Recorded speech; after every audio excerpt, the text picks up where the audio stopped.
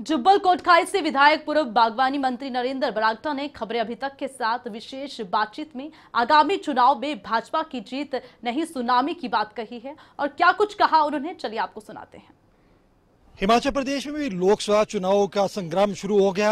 आप बता पाएंगे कि ऐसे महत्वपूर्ण एरियाज कौन है जहां भाजपा आने वाले लोकसभा चुनाव में फोकस करेगी, बागवानों के लिए एक एजेंडा बनाएगी?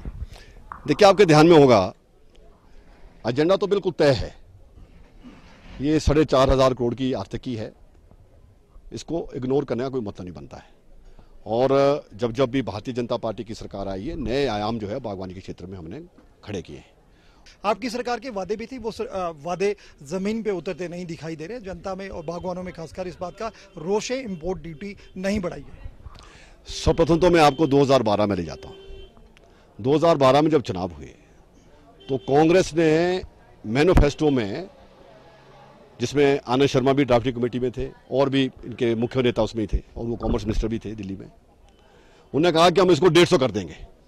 और आपके ध्यान में मैं रिकॉर्ड पे इस बात को भी लाना चाहता हूं कि जब हम बागवानी मंत्री थे और धूमल जी की सरकार यहाँ थी तो इसको 20 से 50% हमने किया था, हमारे वक्त में हुआ था। उससे पहले 1% भी कांग्रेस ने नहीं बढ़ाया था।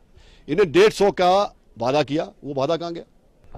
ये थे पूर्व बागवान मंत्री नरेंद्र बरागटा, जो खुद भी एक बागवान है। कह रहे हैं कि बागवानों के साथ नाइंसाफी नहीं होगी, लेकिन बागवान आज भी कई आर्थिक संकटों से और समस्याओं से जूझ रहा है। अब देखना है आने वाले चुनाव में बागवानी और सेब बहुल क्षेत्र का मुद्दा चुनाव में मुद्दा बन पाता है या नहीं।